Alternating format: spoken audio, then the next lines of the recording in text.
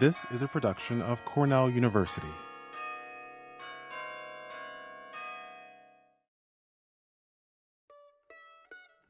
Welcome to the Mann Library Chats in the Stacks Book Talk series.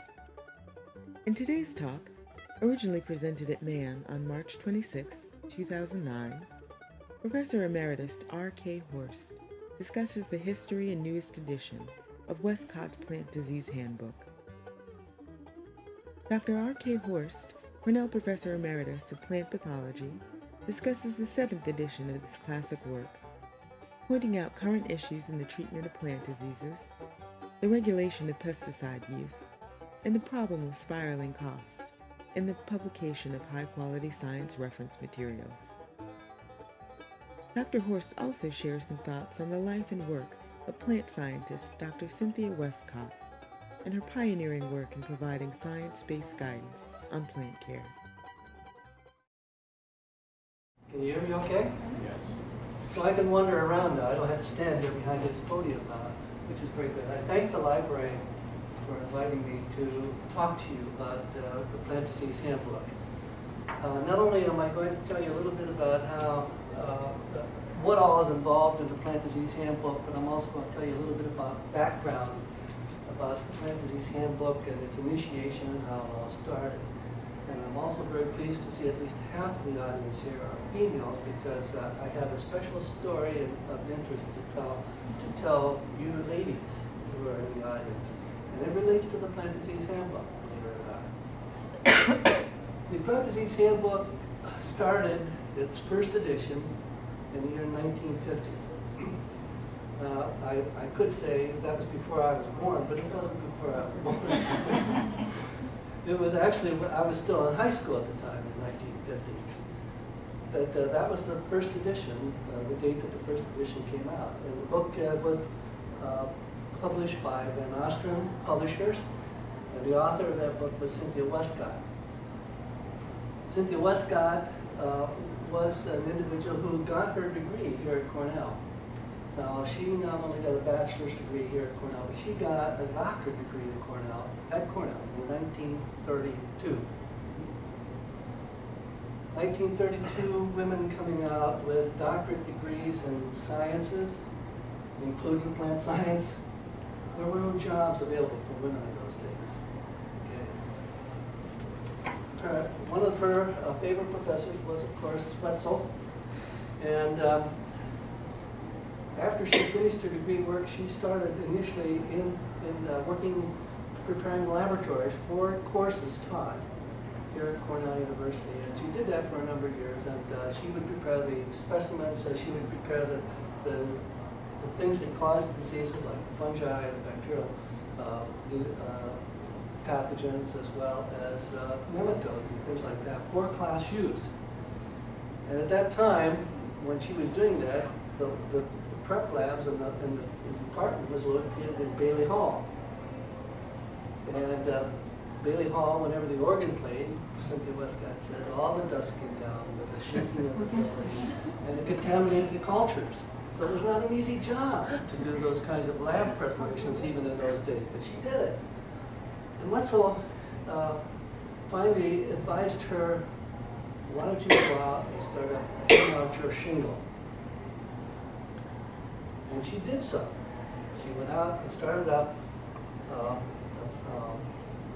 business of diagnosing diseases. And she traveled all over the United States doing that. She became very well known. She had a partner at one time who was an entomologist who got her degree also at Cornell, but she then tied in with industry, and Cynthia Westcott was left alone to do this job of plant doctorate, and she did it very well. She did it well enough that she became well enough known that she had some rather famous clients, one of which was Waxman, who was the developer and discoverer of streptomycin. He was one of her clients. She also ran disease clinics in Macy's and Bamberger down in New York City. Clinics. Believe it or not, and people came and were interested in how do you identify these things that are making plants sick. she carried on. She did a second edition of the book, and then finally a third edition. Her third edition came out in the 70s, I think early 70s. And the publisher was still Van Ostrom. And at that point in time, as a matter of fact, when I was in college, I bought Cynthia Westcott's Plant Disease Handbook as a reference book and made use of it. And then I came to Cornell. I came to Cornell in '68, as Marty already described, and thank you for being kind to me, Marty, and not telling everything you know about me. But in the mid-'70s, I came here in '68, and so I was still a rather young professor, and Cynthia Westcott was getting up in years. I had never met her. For some reason or other, she tapped me to be the person that would take on the authorship of the Plant Disease Handbook. And Van Ostrom contacted me, and much to my surprise, I never expected something like that at all. So I suggested that I've been going to take a look at it, but I wanted to meet with her as well as with Van Ostrom. So we met at her home.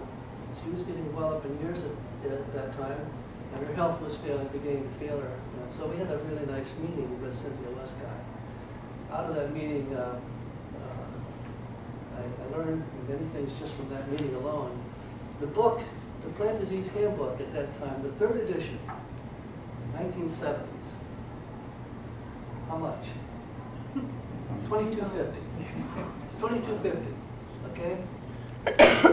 And when we finished our meeting that day, Cynthia Westcott asked Van Ostrom what would the fourth edition sell for, and they said probably $32.50. And she said, "It'll never sell. Too expensive." Well, I'm not going to tell you what they're charging for it right now. Not until the end if you ask me what they're charging for it. But I took the process on, and I was absolutely stunned in taking on this project. In the late 1970s, you know what computers were like in the late 70s. You filled up a whole room, and you used punch cards. Remember those days, Marty? Some of you may not remember those days, but some of us do. So it was a lot more work to do a book of this size. As a matter of fact, this is the first edition right here. And this is the 7th edition, as Marty showed you. So the book has grown. And I'm going to tell you a little bit about why that growth has taken place, so that you can understand what it involved with a book like this. But it was a little bit overwhelming to me when I started in on doing that revision, because although I used the book as a reference book, I didn't realize all the work that goes into putting a book like that together. It's not something that you do overnight. Matter of fact, when we started this 7th edition, that 7th edition was started in 2005, and it came out in June '08. So even in this days of computers and all the things that we have to help us in computers today, and I went through with the various editions that I've done. First of all, basically no computer. Second of all, we had floppy disks. And then the third one that came along, and then we had CDs. And now look what we got. These little discs. And not only that, but now we have a book. Now we have an edition of the book. It's not only in a hard copy, but it's in e-reference, which the library has e-reference. We have the e-book. Yeah, the e-reference portion. Okay, now let me tell you a little bit about what's in this book. There are 4 basic chapters in the Plant Disease Handbook, and actually when I took it on, I said I would take it on with the agreement that Westcott's name would be associated with the book, because she was the one that initiated that book. The first chapter basically is on garden chemicals, and the garden chemicals have been modified greatly over the years. And certainly to cover all the chemicals that are available for garden use. I more or less have gone to looking at more the ones, and not only the effective ones, but the safer ones, because pesticides have toxicities, and toxic materials have been used in the gardens for years. People have to watch it and use it around their children and around their animals, pets. So the first chapter deals with garden chemistry. The second chapter is basically classifying plant pathogens and all the taxonomic changes that happen with the pathogens that are involved in causing disease in the plants. Now think about this a little bit. Just think about this. Those changes. Not only are the changes in terms of new diseases happening, new pathogens coming on the scene, and it constantly happens, all the time it's happening. But some of the old pathogens going to cause disease on new crops that they've never caused disease on before. And so those are all identified in the modifications and the new editions of the book as they come out. Not only that, but the names, even the names of the pathogens change. So we constantly have to keep up with the new names in the mycology area, the new names in the bacteria area, not only the fungi and the bacteria, but also the nematode classifications have changed over the years and continue to change as people learn more about these pathogens that cause these diseases, plus viruses. Now viruses, it's not only viruses, but mycoplasma, which are now phytoplasma. They used to be mycoplasma. Now they're called phytoplasma if they cause diseases on plants. We have viroids, which is an area that I worked on in my research, which are kind of spin-offs off of viruses that cause some rather severe diseases on some plants. So those are included. Constantly changing. It's a changing world. Diseases constantly change. Plants change. New varieties, new hybrids, some of which are resistant, some of which are not resistant. And even resistances change. Some which were originally resistant are no longer resistant. Pathogens, because the pathogens themselves change. So the classification was a nightmare at first for me. And I thought, why did I ever take this on? And then there's chapter 3, which describes diseases. And in chapter 3, I think it's rather helpful in that the chapter 3 groups of diseases according to common names. And then along with the common names, that gives the scientific names of the pathogens that go along with those particular diseases. Common names, there's 40 types of common names that are listed in that chapter 3. And those are such things as blights, anthracnose, wilts, different kinds of wilts. And then the scientific names that go along with them. Now there's more than 4,000 different types of disease, pathogens there, diseases. And then finally there's chapter 4, and chapter 4 lists all the various host plants, and that's, I guess early on it started out for mostly ornamentals, vegetables, things that are grown in home garden areas. But now it's expanded out beyond that to field crops. Some field crops are included, fruit trees are included, berries are included, vegetables, nuts, nut crops. So all of these are included. So this is how the book has grown over the years. Fascinating. And after it's done, fun. While you're at it, you wonder whether you're having fun. But it's a lot of work.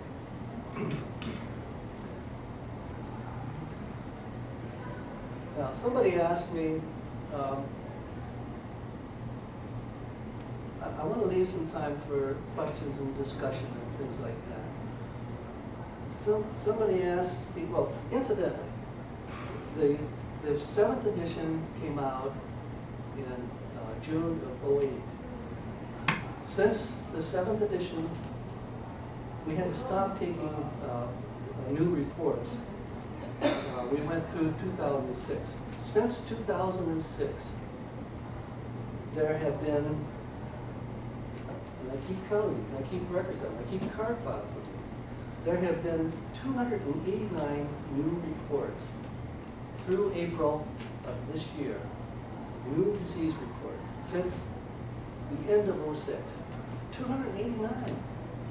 At one time I thought we were averaging about 100 a year, but now we're exceeding 100 a year in new disease reports coming out. That's not new pathogens only, but it's new reports of old pathogen on new plants and new hosts. So it's constantly changing the atmosphere. It's really, you just have to keep up with it. It's helpful for me that I keep a card file as I see these things being reported, because then it's easier to put it into a new edition. Matter of fact, I was at the point where, since I had retired, as Marty said, in 1998, I have other activities that I had considered strongly that the 7th edition should be done by one of my former students. He had agreed that he would do it, but Springer became the publisher, and Springer urged me to do it, so I did it. And I had excellent secretarial help at Cornell, which I'm absolutely thrilled about, having somebody like that who was really great in helping me out. We need to have good sources. Now let me tell you one of the things that has become more of a problem as far as just this classification changes in fungi and bacteria and nematodes and even in viruses. I used to be able to, as a source of keeping up with those kinds of changes and going to somebody within our own department of plant pathology at Cornell, we had somebody who worked those areas and was taxonomically involved in pathogens. And so they could review all those various areas. There's somebody in mycology, there still is. But right now, we don't have a nematologist. So I have to go someplace else to find somebody who will review that area for me. Viruses is kind of a problem. Also, nematodes are a problem, as I said. Bacteria are a problem. So I had to go outside of Cornell to find somebody, and it's even difficult to find somebody outside of Cornell anymore that can help you with those areas. You have to do a little bit of searching, but we do find them. We do find them. And without that, it would be very, very, very, very difficult. Now, before too much time gets away, I want to tell you a little bit more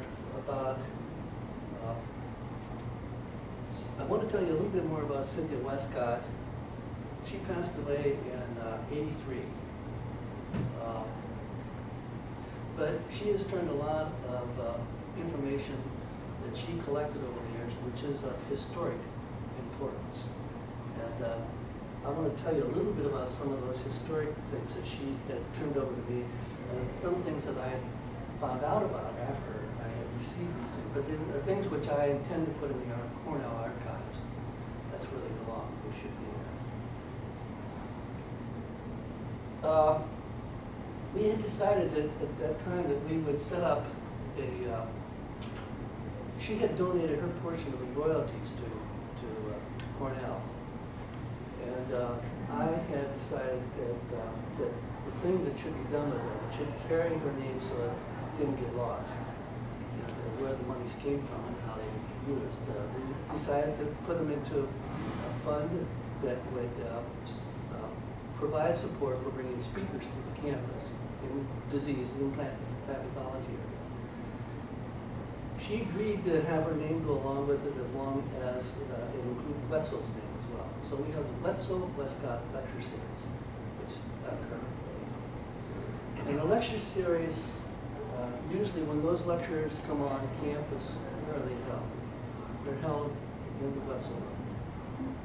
Do you all know where the Wetzel room? Do you know the story behind how it became the Wetzel room?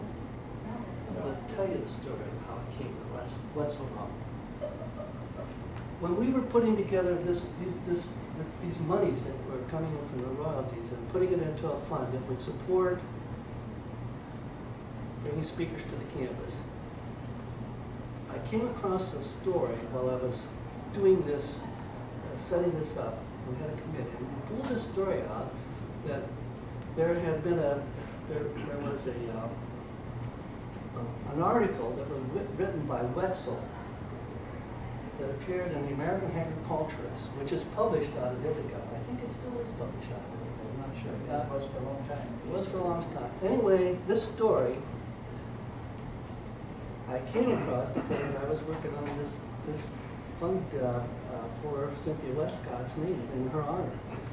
And the story that Wetzel wrote was a story for high school students.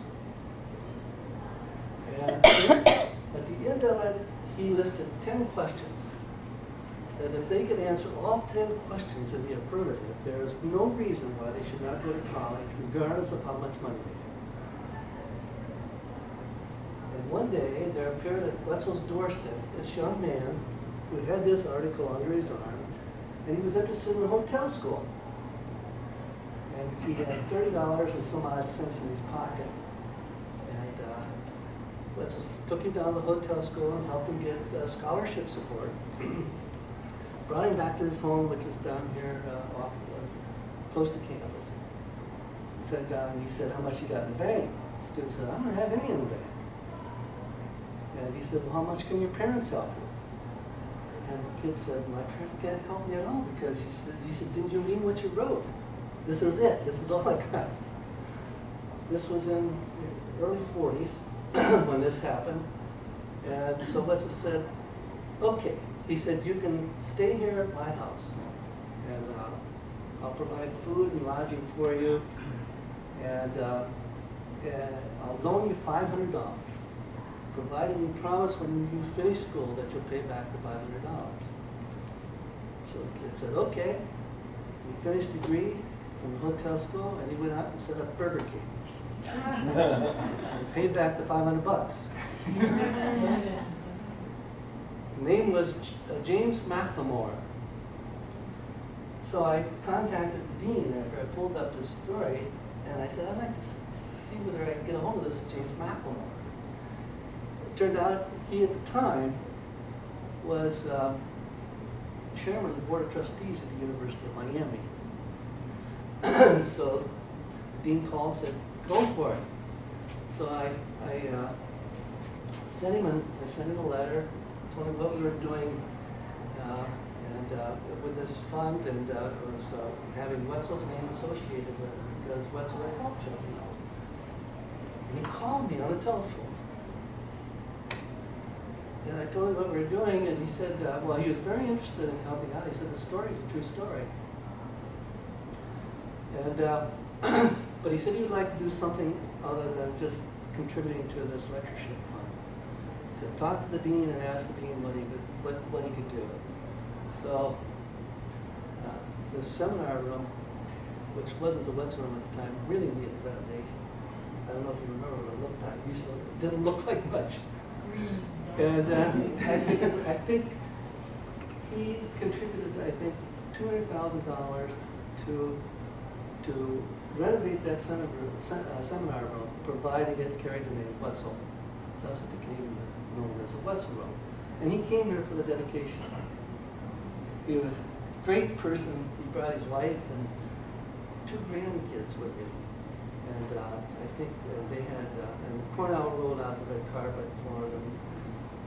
They had the dean of the College of Agriculture, of course, and the dean of the business school, and of course the dean of the hotel school, all attended a nice banquet. And of course, the kids could have written a ticket to dinner Cornell right then. And there would have been three colleges fighting for them, basically.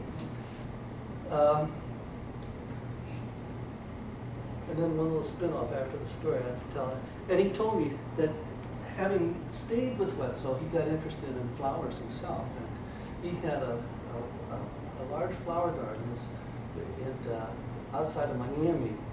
And the specialty was bromeliads and orchids. But he had, of course, he had gardeners. I think it was a 25-acre garden. Yeah. And I think it was a couple years after he had left here, he sent me in the mail an article that was done in one of the National Gardening magazines. It showed, featured his gardens, and it was all in color. And he said, "I thought you might be interested in this because I work with ornamentals." And he said, "When you finish with it," thank goodness the dean isn't here. He said, send it to the dean so that he knows that I'm one of the members. And I did. I sent it to him. I sent it to the dean. And Call was, Matt DeMore actually became, he got the Entrepreneur of the Year award. So a year or two after he had been here with this dedication. And then I think he contributed a good amount more to the university after that. All because of Cynthia Westcott. Okay. I'm open for questions. Do we have time for some discussion? I was wondering if that's the story about the Wetzel weed is true, that little melodic that I is that yeah, it's a true story. There is a Wetzel weed. It's become a kind of a noxious plant. I don't know why they called it the Wetzel weed. Basically, I don't know the full story behind it. Any other questions? I was interested, the idea of a plant doctor, it seems, are there plant doctors anymore around? It seems like it would be a great thing to be able to have somebody where you could come with your, I mean, I know that there's the extension. Interesting that you should ask that. And yeah. incidentally, I have something, I have a CD from which one of my former students, I think which you know, named Bob McGovern. Oh, yeah. Gave a seminar here just a couple weeks ago. He was a former student of mine, one of which I'm very proud of. I have a number of students I'm very proud of. And he did an excellent job on his seminar. He is at the University of Florida. And the University of Florida has now a program. It's a Doctor of Plant Medicine program. And the program requires the students to not only be educated in plant diseases, but also insect diseases, and also in regulatory areas. And it's been very successful. It started up, I think he said, in 2003. And they've had, I think it was, as I recall, 47 or 48 graduates from the program already, who have none of which have had any difficulty getting jobs. Some are with consulting firms, some of them are with large plant companies, some of them are with government regulatory agencies. So they've been very successful in getting positions, and the program has, I guess, worked very well. So and it's now been, it's being developed, a program like that is being developed at the University of Nebraska, and also in several universities abroad that are beginning to start programs like this. But I'll send that CD to you. So it's a DVD. It's not a CD. It's a DVD, and you can't play it on a PC. You have, if you play it off a computer, you have to use a Mac. Either that or a DVD player. But I'll send it to you. But Bob was very excited about the program. There were a number of students that met with him while he was here.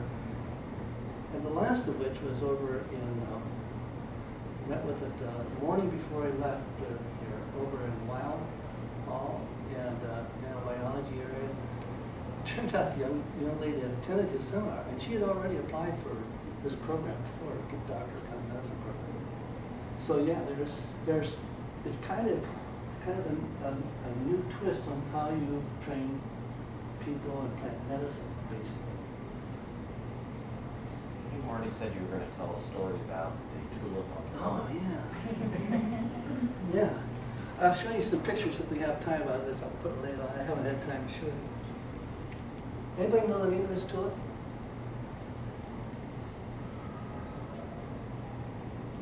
You ever heard of Rembrandt tulips?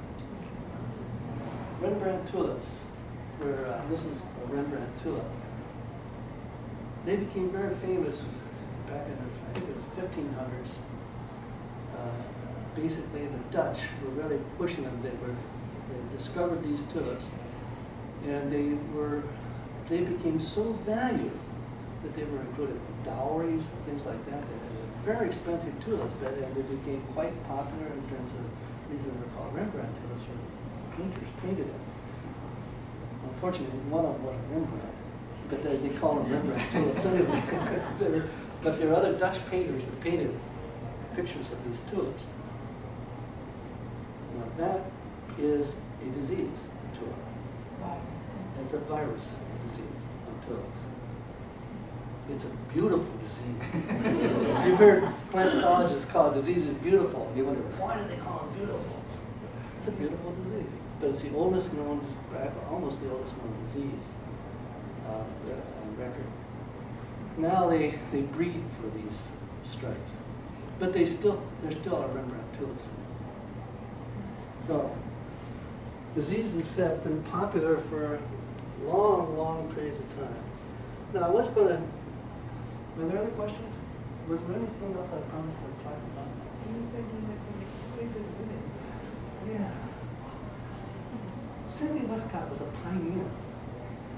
She was truly a pioneer. She probably did something that many of us never do. Yeah. That took a lot of courage in 1930s to go out and start your own business.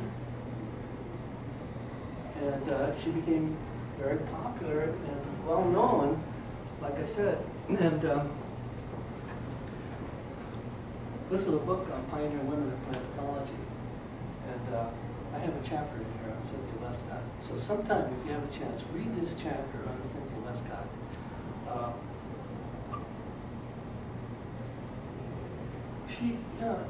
It was a risky thing to do, basically. As a matter of fact, she became so good at it that she was being called on not only to talk across the country, but she traveled all over the country helping people with the problems that they had. And she made a living on doing it.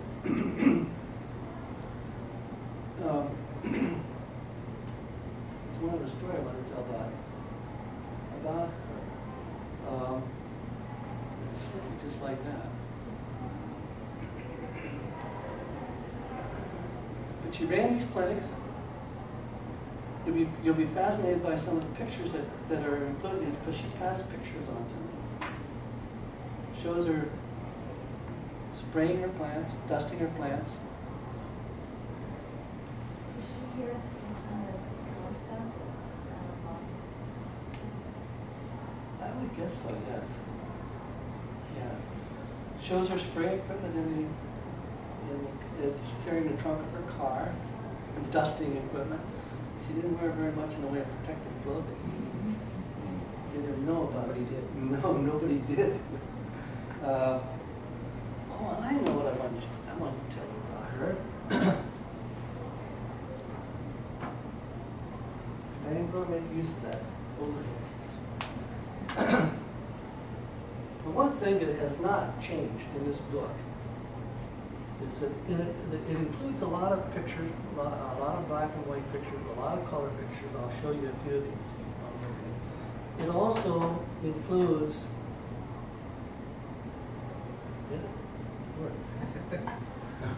line drawings.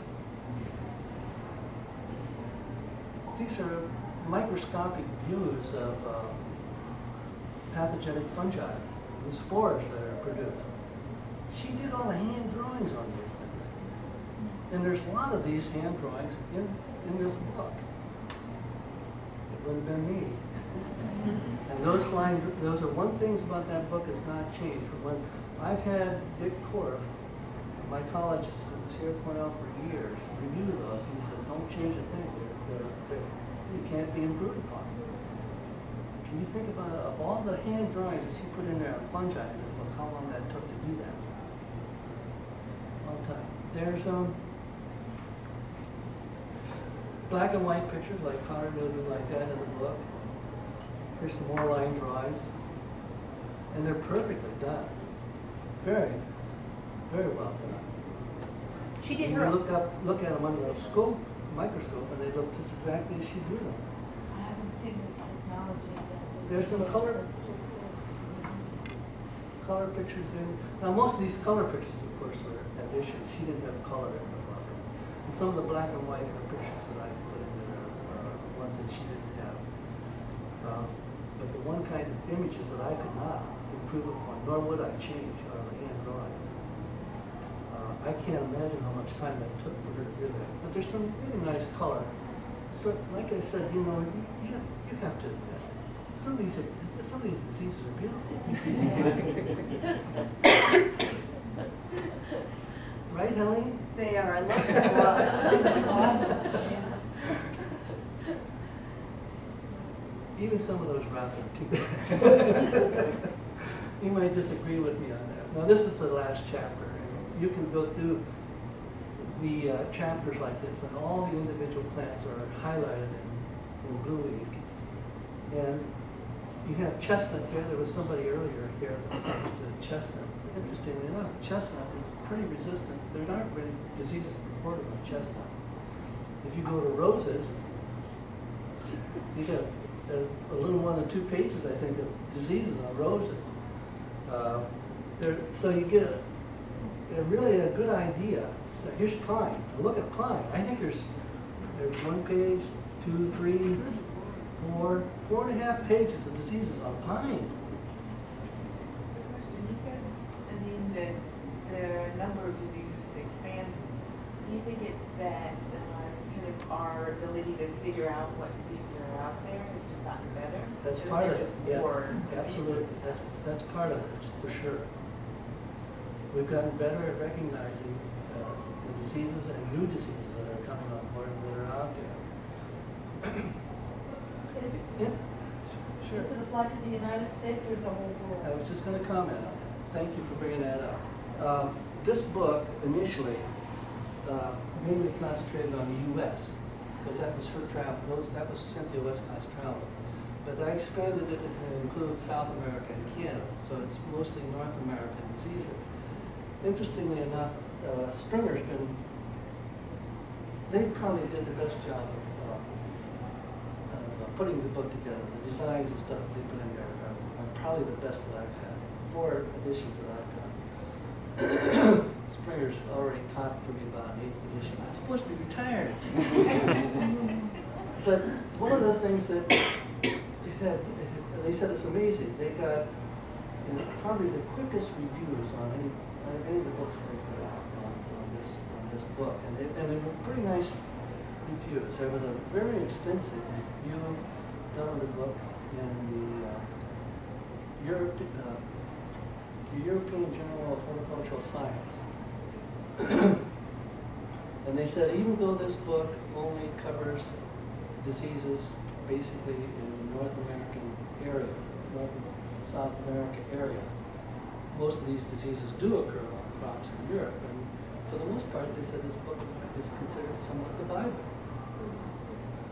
It's kind of complimentary. It's kind of scary. Yes.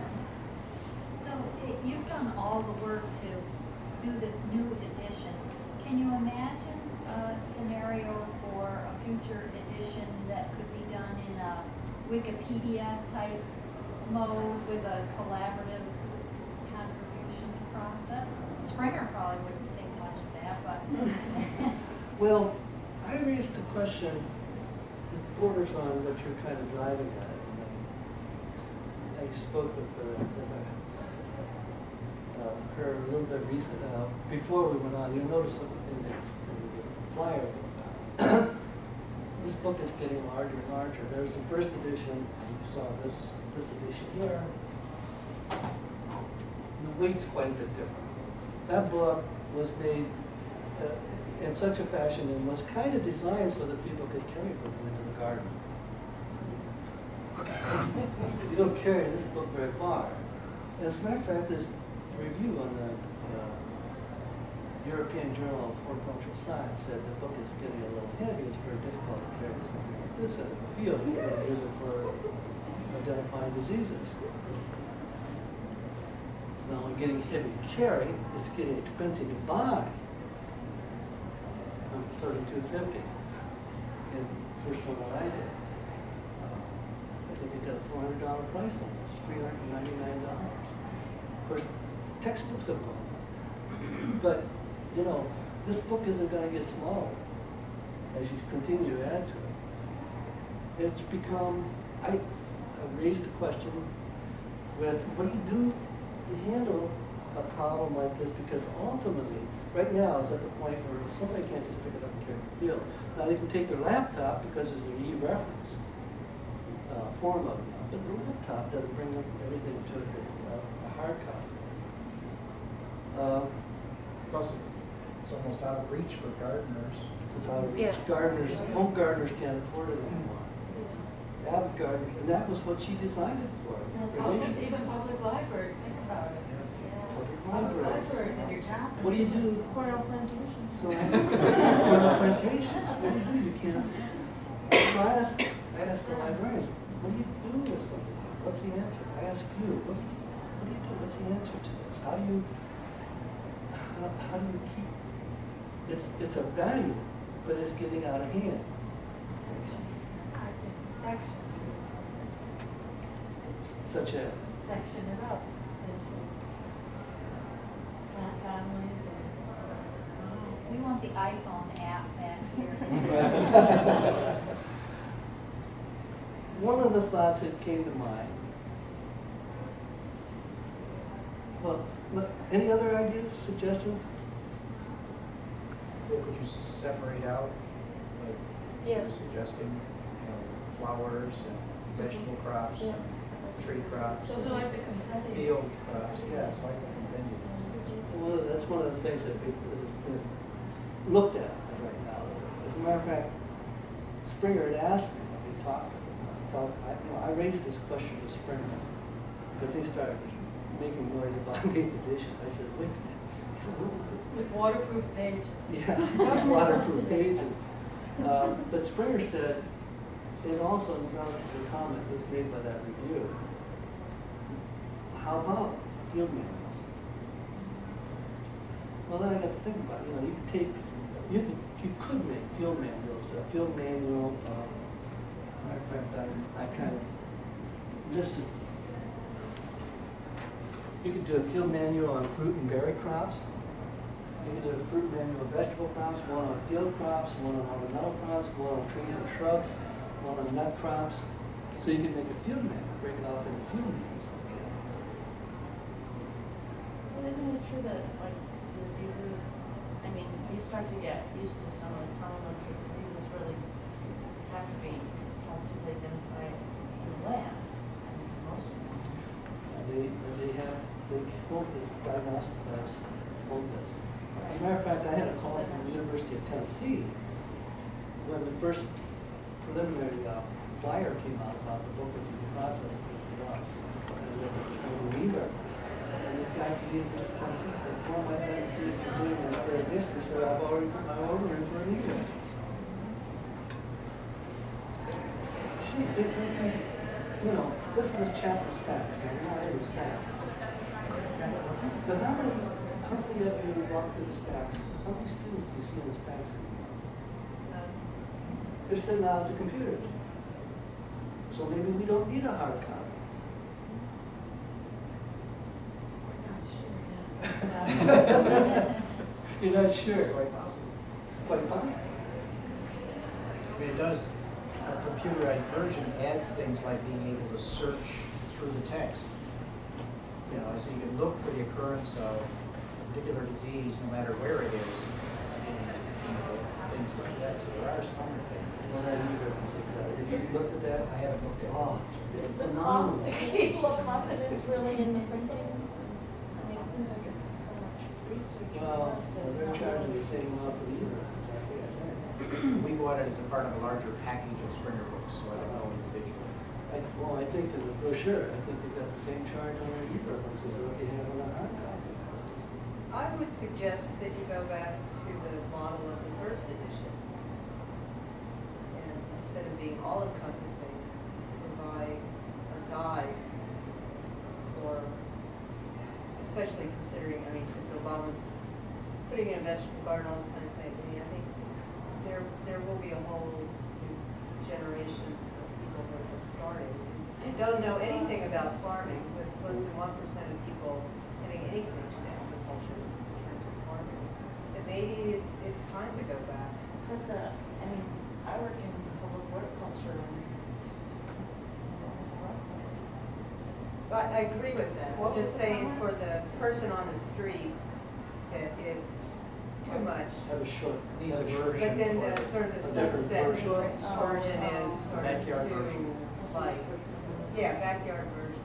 Ralph Snodsmith uses this in teaching at botanical garden or botanical garden. You know, he's on the radio on Sunday morning. He gave a real nice review. So, you said new diseases are emerging. Do any of them ever go away? Do they ever, do they ever just sort of evolve themselves out of any? No, you know, that's a really good question, and you know, I can't think of any that will go away. We get enough modification in the plant systems that they always find new things on which they survive very readily. Can you think of any that I can't think of any that have gone away, and I'm thinking of lake blight came back. Yeah, came back, yeah. The rust, look at the rust. Yeah, rust is back. Yeah. I can't think of any that.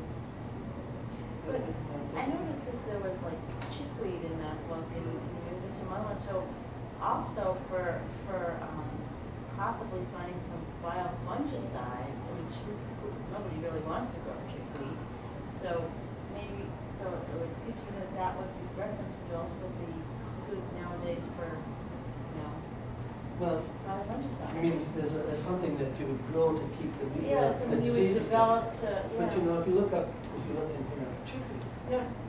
I mean, something you could use, like you could find a pathogen that grows on chickweed and develop. Control. Control it. Yeah. I mean, I think hasn't there been some effort along those lines? There has Round eye been thing. the people that have looked at rusts for control of weeds, Yeah. and they've looked at The organic farming community Yeah. has done things like that. I think Tony also looked at, Which was selenium. Yeah. Round eye. Yeah. Is there a West caught anything plant or I don't think disease? anybody's ever named anything other than I can't think of it. It's unfortunate. So you mentioned that you've already accumulated 280 some new occurrences or something. How do you keep up? How do you find out about these things? What are your mechanisms for? Watch the journals. I watch the journals every month. I watch the journals. So you're browsing the journals for new. But you know, interestingly enough, at one point, Springer said, "Why not make this worldwide in Wisconsin?" Find somebody else, not me. Not me. Worldwide. Worldwide in terms of reports. Yes. Westcott used to write gardening articles in the New York Times. Yes. Or in Yes. Basket Reads. Did they approach you early on to continue that, or, I mean, because that's a big gap for plant ecology, I think, that is such a great site. They have some else stuff. I did, well, you know, I get invitations to give talks.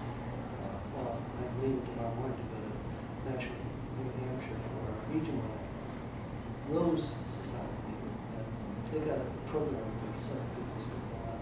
We went to Denver last year for their national meetings. They had a good number of people turn out for that. And that's kind of fun. But I've never done any popular writers. No. New York Times hasn't approached me. I think they got their own problems right now. True. Yeah. Well, thank you, Ken. Sure. My pleasure.